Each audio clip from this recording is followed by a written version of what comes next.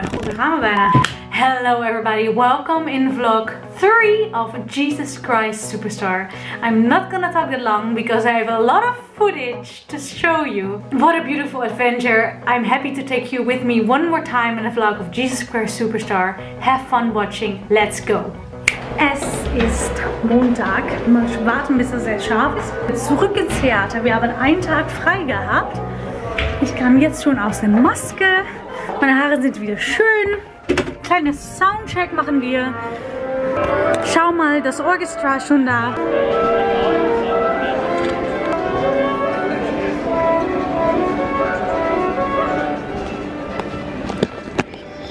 Langsam kommen die Leute schon da.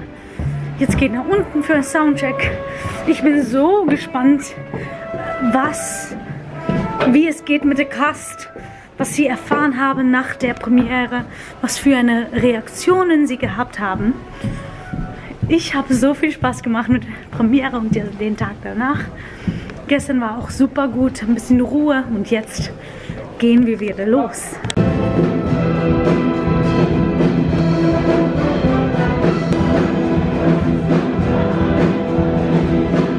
Ich habe jetzt I Don't Know How to Love Him gesungen. Für mich ist jetzt Pause. Liebe Leute, es ist heute Mittwoch und wir spielen natürlich wieder eine Show. Dann haben wir morgen noch eine Show und dann ist es Freitag. Und Freitag haben wir alle frei, weil es ein Feiertag ist. Ein Feiertag. Feiertag oder Fei? Es ist ein Feiertag. Hier an der Herrenseite sieht man die Kostüme von Drew. Das wird später ganz beblutet. Und hier haben wir auch den Engelflügel von Alex, Judas. Und schau mal, hier ist die Kamera. Und das Coole von der Show ist, dass sie mit Kamera auf die Bühne laufen. Sarah, was muss ich doch ohne dich? Du wirst selbst meine Augenbrauen. Ja, natürlich. War so ein bisschen wild, oder? Ein bisschen wild, ja, bei der Show. Eine Maske mit Sarah, Timo und Pia. Und wie geht's euch? Wie gefällt es? Weil ihr macht natürlich alles auch mit Rebecca. Und wie gefällt diese Show zu euch? Super. Es ist so eine schöne Abwechslung. Es ist so eine tolle Stimmung da. Und es ist auch so schön, das Orchester auf der Bühne zu haben. Und diese Energie im Haus ist ganz anders, finde ich. Cool. Rebecca vor allem mit Perücken haben. Da machen wir halt eigene Haarfrisuren und jetzt musst du mit unseren eigenen Haaren arbeiten. Ja, genau. Und du, Pia, wie gefällt es dir? Ja, ich mache das sehr gerne, weil ich mag das Blut gern. Das Blut? Du hast die Verantwortlichkeit über das Blut von Jesus, Also ich habe teilweise, unsere Chefin, die Ursi, macht die Peitschenhiebe und ich hole mich an die Krone. Hier, oh mein Gott, kannst du da etwas über erzählen oder verratest du dann zu viel? Ich weiß nicht, wie weit. Nein, wir nur zeigen und das Geheimnis verraten wir dann nicht. Und du, Timo? Und wie geht es dir, weil du jetzt Ananas spielst? Genau, Ananas oder wie ich irgendwann rausgefunden habe, NS. NS? NS. Wie passend zur Rolle, oder? Ich habe sehr, sehr viel Spaß mittlerweile. Oh, das ist gut. Schön. Okay, jetzt bereiten wir vor auf die zweite Akt. Ciao! Wir sind jetzt in Männergarderobe. Juhu. Wie geht's euch? Wie läuft die Show heute und wie gefällt es euch? Sehr gut, die Show läuft super. Wir haben mal wieder ein krasses Publikum, oder? Findest du auch? Yes! Applaudieren und jubeln und das Orchester spielt wieder ordentlich auf. Die Show läuft sehr gut, ja. Und wir haben heute eine besondere Show, denn wir spielen eine Stunde früher als sonst. Wir kommen in die Garderobe und wir schauen raus und es ist noch hell. Es ist noch hell. Unfassbar, unfassbar. Und wenn wir eine Stunde früher spielen, ist es auch schön, dann komme ich noch zum 22 Uhr Film rechtzeitig nach Hause. Oh, supi. Und was ist eure Lieblingsszene aus der Show? Das möchten die Fans gerne. Die Simon-Nummer natürlich. Bei mir ist die Auspeitsch-Szene. Geht's jemand? Jetzt sehen wir. Ja, dann schlaf lachen wir auf die Bühne. Sorry. Ja, genau. Oh mein Gott. Ja, das ist, aber das, ich habe ehrlich gesagt, ich weiß nicht, ob ihr auch durch die Augen ein bisschen schaut. Am Ende schaue ich immer ein klein bisschen, weil ich finde es so ein schönes Moment, dass das ganze Publikum ein Standing Ovation Aufstehen. hat. Ja, Sie stehen auf und sie klatschen für Drew. Ja, ich und gucke auch immer. ich schaue nur ein bisschen, weil ich möchte das auch ein bisschen erleben. Das sieht so cool aus. Das ist schon gigantisch, auch der Applaus, diese Welle an Emotionen, die darüber kommen. Totally. Ich hab ihr Plugs drin in der Nummer, weil es so laut ist. Direkt neben dem Schlagzeugschlaf habe ich Ohrenstöpsel drin. Yeah, guys, thank you so much. Have a nice break, and then we're gonna go to the second act. Yes! You guys!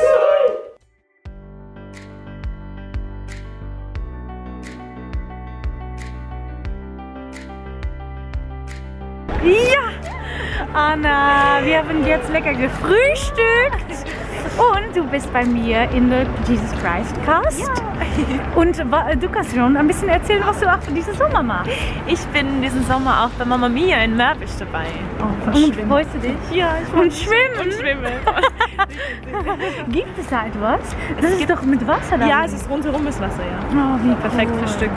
Und wie gefällt dir Jesus Christ? Ja, ich lieb's. Es ist ja leider schon bald wieder vorbei, aber ich lieb's total. Ja, es macht mega Spaß. Du machst es auch super. Ja.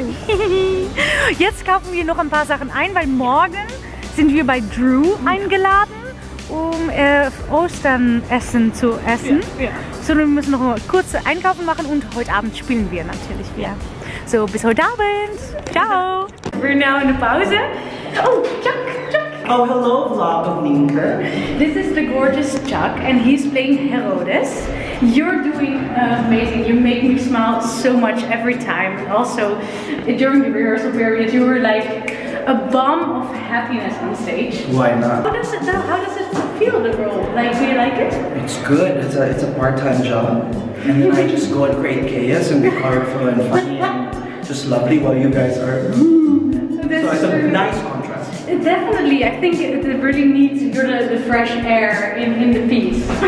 Comic relief. I saw you in Miss Saigon. Did you really? I did. I saw 2 times. I saw one in the middle when I did the audition for Rebecca in the finals, and the last one. Yeah, the last one.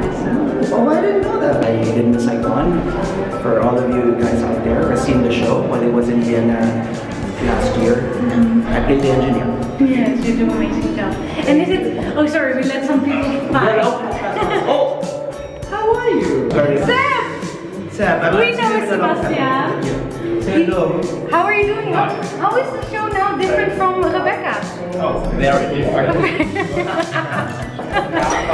Thank you so much. And oh, there's Alex. Yeah, of course. Everyone is going. Did we hit the bell and we're gonna start again? That's it. You can miss it. What does that mean? It has sound, you can talk. I don't know. The rock star here. That's the one. Come on. We talk with our body. Yes. They go well together. Iced tea. Thank you so much. Let's prepare for the second. Okay, chance to sing. Let's go. Good morning, gorgeous people. It is Saturday.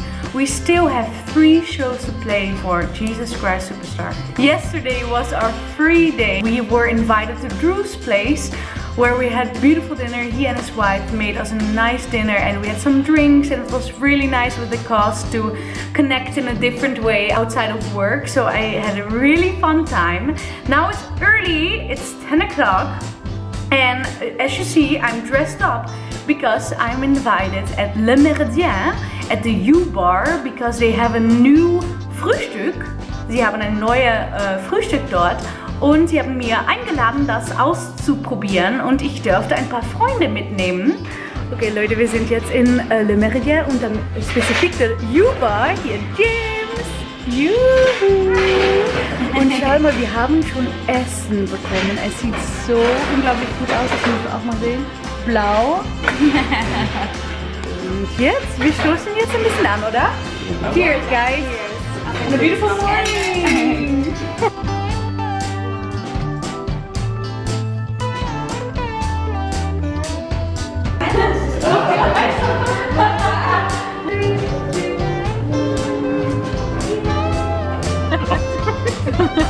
Du hast es wieder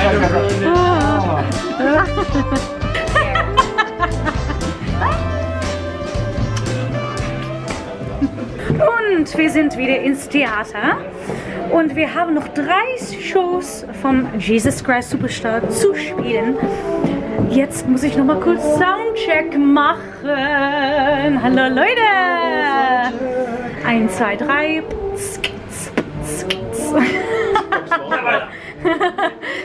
Super. Dankeschön. Ciao. Viel Spaß. Danke. Okay, let's go. Let's go. Let's go. You guys. Hi guys. We're in the pause and I'm sitting in Drew's dressing room.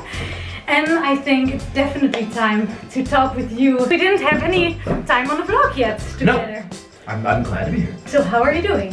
I feel like we're in the middle of the show, and I feel like we're all a bit on like a discovery trip. We're all looking for new stuff. True.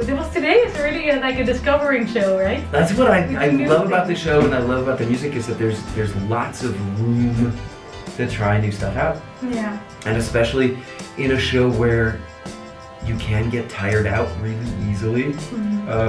That sometimes you have to think of new ways to approach the music. Totally. And I think it's extremely exciting when you go, all right, well, I don't know if that's gonna land today, so let me try something else. And then you find something, you go, that was a whole lot cooler than the last version I did. That's so cool, but you have to tell the watchers a little bit. I think the people that watch the show knows you because you did quite a lot of things here in Vienna. And you did also quite a lot of times Jesus. This is number, like with this orchestra, this is number 11. It's number 10 within the Vereinten Bühnen. The first time we did this with this orchestra, we did it in Passau, Germany. And there was no set, there were no costumes really, and we just had chairs on the stage and we just sang and screamed and told the story, which was great. That was great.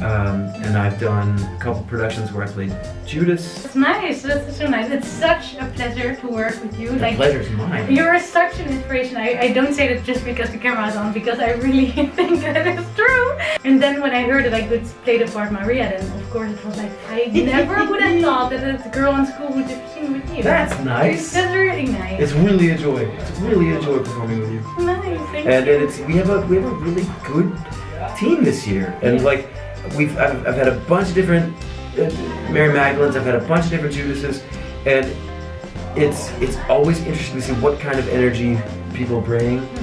Overall feeling in this group this year is really positive and really fun, and people are into taking risks in this group, and I think it's really cool. I'm a big fan of being in the moment when you're doing it, and being in the moment means you take a risk and then you go, I didn't think I could do that, and maybe I shouldn't have, but it was fun while it lasted. Like, do you have then always like a ritual that you do, or like something special because it's the last show of this year? Yeah.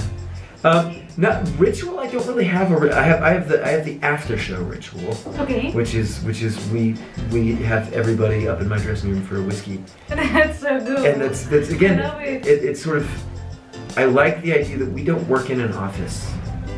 We still we belong to the wild ones somewhere along, you know, the course of our career. We still belong to the wild ones somewhere, and that means when the show is done, we all meet, and it keeps us a bit of a tribe, and we meet up and we have a little glass of whiskey and we talk about our show and we laugh about things that happened, and we learn to love each other. I think that's great. So fun.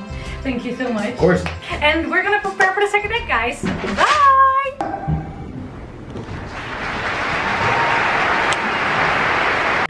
So the show is over. It was a beautiful show. It's crazy that we now still have to play just 2 shows. The time flew by, literally. I really enjoyed every second, and I'm starting to really love the show. In the beginning I had fun and I enjoyed it, and now I just love it. And then we still can just do 2, you know. But it's gonna be emotional, it's gonna be cool the last days. tomorrow my grandfather of almost 90 is coming here to see the last show of Jesus Christ and also the first show of Rebecca, that he can see both with my aunt zusammen. I'm really excited to see them too. Now first, let's have a good night's sleep and prepare mentally of the last 2 shows of Jesus Christ Superstar. Okay Leute, es ist die vorletzte Tag. Wir haben noch 2 Jesus Christ Shows. Kathi, geht's alles gut? Alles gut. Und Kathi macht noch einmal meine Haare so schön. Und dann nächste Woche gehen wir wieder zur kurzen Perücke. Ganz anders. Brav. Aber ich versuche noch ein paar Mal nach die Garderobe zu laufen und ein paar Castmates zu interviewen. Schau mal, da ist unsere Lilly. Und Nina, möchtest du nicht drauf oder doch? Und Nina? Und aber wie geht es dir und wie, Lilly, für dich, wie ist es nochmal 2 Shows zu spielen? Das ist urtraurig. Also wir sind so ein toller Cast, finde ich, so tolle Menschen, die man da sehr lieb gewonnen hat. Auch du, Nienke, natürlich. Und du! Und die Show ist ja ein Wahnsinn. Also Ja. ich glaube, wir sind alle, ja, das ist schon schade. Nächstes Jahr vielleicht ein paar mehr, bitte. Das wäre doch super cool. Ja. Aber ich freue mich noch einmal, nur 2-mal mit dir die Bühne zu teilen. Ja. Hihi. Oh my god, I'm gonna miss this hair so much when I play Ish again, because I love to wear my own hair. The only thing is, it's not that good for my hair to curl it every day, so it's gonna be good that I'm gonna put it under a wig again. Leute, ich bin in den Kleiderzimmer, wollte ich sagen, aber Garderobe von Rebecca und Anna. Was ist das memorabelste Moment bisher? Like, what is the moment you will always remember from this production? Ich finde eigentlich bei jeder Show, auch bei jeder Probe, das Ende irgendwie ist am schönsten und am berührendsten für mich. Einfach, also wenn du auf die Bühne kommst und anfängst zu weinen und ja. Und für mich ist es auch immer kurz bevor es losgeht, weil wir halt auch aus dem Publikum auftreten, so der Moment, wenn die Ansprache vorbei ist und wenn das Orchester kommt und einfach der Moment, wenn man in den Saal hineinkommt und die Leute klatschen und einfach so dieser Beginn von dem Stück und der Beginn von dieser Reise. Totally. Oh mein Gott, ich liebe das, stets mit euch zu zeigen. Danke. Let's go, let's do it. Leute, I am now in the dressing room of Maria. Hello. And Maria, we did together Aladdin. Yes, so how funny is it that now did we meet each other in Vienna? It's a full circle. It's a full circle. And what is for you the most favorite thing that happened in this Jesus Christ Superstar adventure? It was like literally the definition short but sweet, because it's like just 10 shows, that's it. And it was really intense with the people and the cast, and this show is just, it's not your usual show. There's a lot of emotion going on. You would know the most, I mean, especially no, we her all part. know. No, but I mean, your part is just, but the moment you come in the end especially, it always gets me. But yeah, the people and how emotional the show is. And how close we all became in such a short time, right? And by the way, about that end, like I always hear you guys also, and that gives me a lot of like strength that we are doing this together, you know? It really does. Nice. Okay, let's finish your makeup and then we're gonna go. Shane, first explain to me what are you doing? What is your show ritual? My show ritual is a cartwheel of joy, because a cartwheel brings you joy and it gets the blood pumping, gets everything moving. Okay, so, perfect. Cartwheel of joy. You do probably it. Stack it now. Yes, have fun.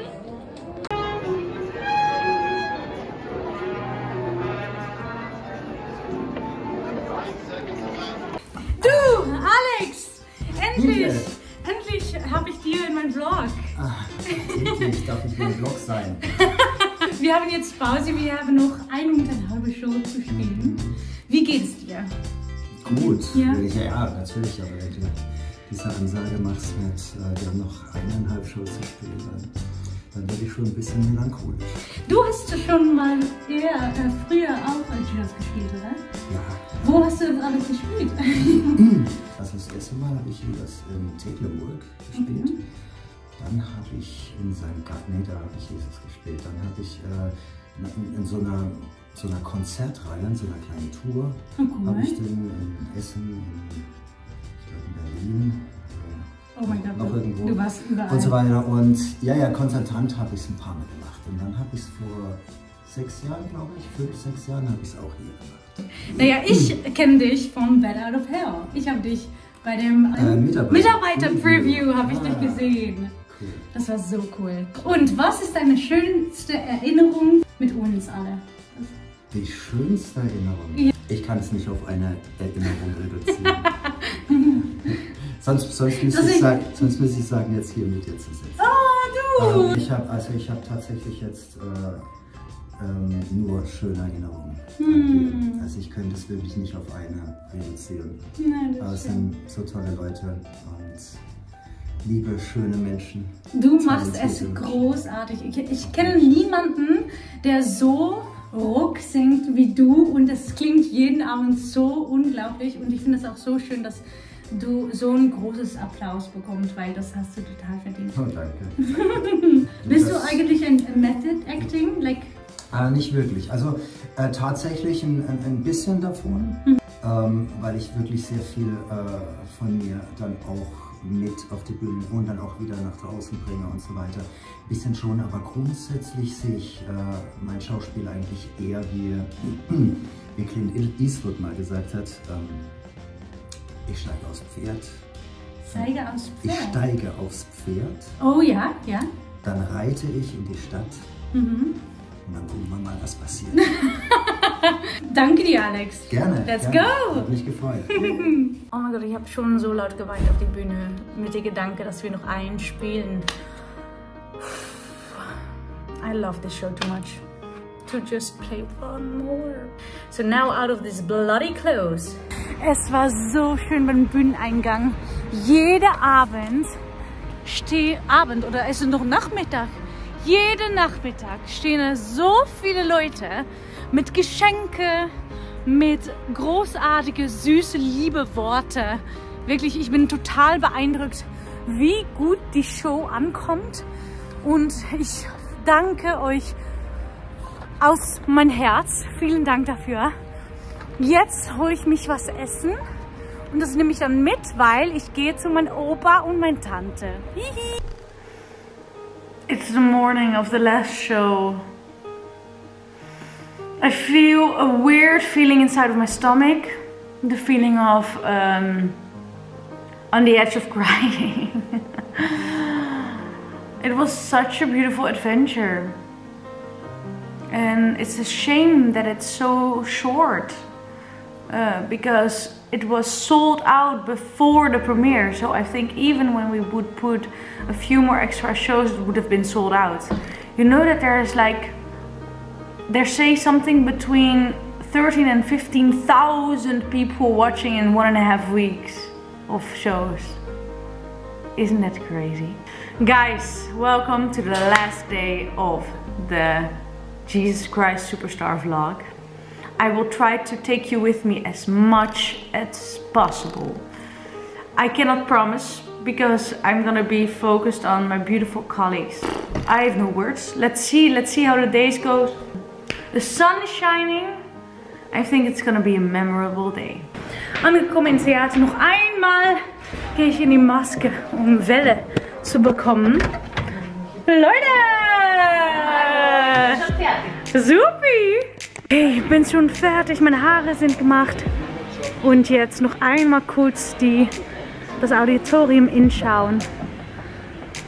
Natürlich wird Donnerstag schon das Audience vom Rebecca hier sein, aber heute für die letzte Mal das Jesus Christ Superstar Publikum.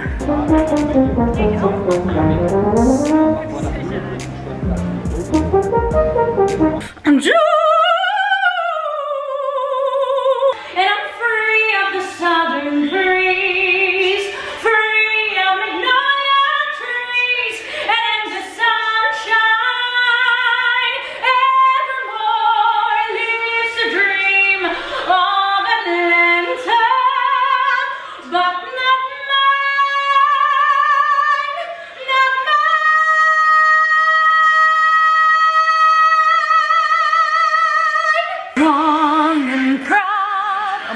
this song so much. Yes, have fun, love. Enjoy your last show. Enjoy it. Every second, have fun.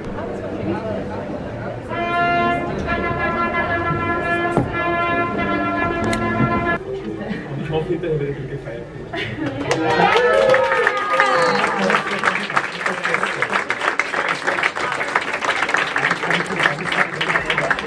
Willkommen Leute zu, okay, nochmal. Willkommen zu Nienkes Vlog. Heute übernehme ich wieder mal. Heute haben wir die letzte Vorstellung von Jesus Christ Superstar. Wir sind ganz, ganz traurig, dass es schon endet. So, jetzt kriege ich meine Haare gemacht. War von lieben Kathi. Hallo. Das nimmt gerade auf, ne? Doch, meine Haare sind jetzt fertig. Für Pilatus, so gehe ich jetzt raus. Danke, Kathi! Idealerweise, wenn wir durch die Bühne gehen müssen, gehen wir halt nicht auf der Bühne, damit wir mit unseren Schritten oder Geräuschen nicht stören, gehen wir lieber unter die Bühne durch. Und dann nehme ich euch mal mit. Das ist die Unterbühne. Da haben wir ganz viele Sachen. Wie kannst du sagen? Und Nienke ist wahrscheinlich irgendwo oben. Einer von hier. Okay, jetzt haben wir die andere Seite von der Bühne erreicht. Da geht's hoch. Christian Ray Mabella Teile. Und da ist er. Hallo. Hey. Hi. How are you doing today? Good. I'm Yeah, good. how are our next show today? Last show, yes, we do. Oh my God. What are you doing? So I'm just waiting for my next, next thing, and I'm gonna warm up a bit. And how is it to wait such a long time till you're on stage again? See, I take my time putting on makeup. Yes. And oh yeah, you did say that your eyebrows are today on fleek. Yeah, they are. Right. For Nienke. It's for Nienke. All the best to you, Nienke. It was nice working with you. Oh. Take care and best in the future, career-wise and personal life. Oh my God, Have a good that's so one. sweet. Congrats. She's gonna listen. She's gonna have a look on that. Hihi. Also hat noch gar nichts mit dem Theater zu tun. Kannst du das lesen? Tradicijske Frisure Hrvatske. Oh, ist das Traditionelle Frisuren Kroatiens. Kroatien? Ja. Aha. Und warum hast du das dabei heute? Weil da ganz tolle Techniken drin sind. Ja. Ich wollte euch da Ursi zeigen. Oh ja. So Flechttechniken. Und Oh mein Gott, guck. Das ist ja so schön rund. Ja. Aha. Und ja, wollte ich einfach mit meinen Kolleginnen teilen. Rebecca, was ist das für gleich eine Szene? Die Szene der Leprakranken. Leprakranken? Ja. Oh, okay. Twirl for me, twirl. Oh, es beginnt gleich. Oh, viel Spaß. Oh mein Gott. So, Delle. Ich bin jetzt in meinem zweiten Kostüm. Goldszene. Timo, was war das gerade für eine Szene? Wir haben Judas Geld angeboten dafür, dass er uns Jesus verrät. We got him! Hey, Jeff. Hello, James. How was the poor old Judas? I was amazing. You was amazing? Yes. Oh my God, stop!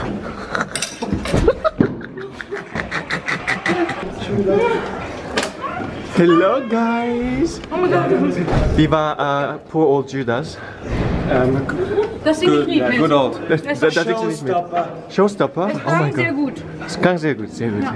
Hallo Raffi. Das ist Nienkes Vlog. Und ich mache gerade einen Takeover. Die Kamera. Nienke TV. Nienke TV.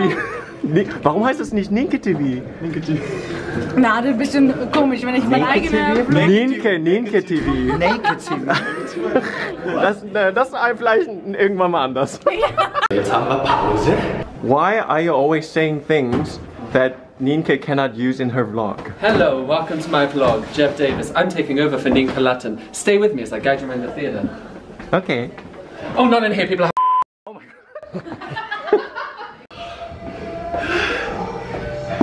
I wash my hands in your demolition. Oh mein Gott, das ist die letzte Vorstellung. Blutige Angelegenheit ist es. Aber wer sich mit Bibel auskennt, weiß ungefähr, was damit gemeint ist. Aber das ist nicht nur Blut, sondern ich schwitze. Alles vermischt, alles vermischt. Und jetzt hängt der Jesus. Oh mein Gott. Show ist vorbei. Ich habe noch ein bisschen Blut hier. So laut geweint, Leute. Das ist doch schade. Das ist jetzt vorbei. Aber haben wir 2 Tage frei und so fangen wir wieder von vorne an mit der ganz anderen Show. Good time to Jesus Christ. Das war sehr schön. Ja, ich habe ein bisschen Blut. Aber ich lasse es mal as a memory. Mal schauen, wer da steht.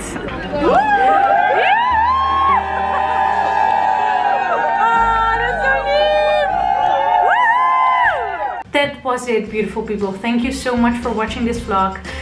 Thank you for joining me on this amazing adventure, meeting this beautiful people, creative team, far away, the show itself, the music.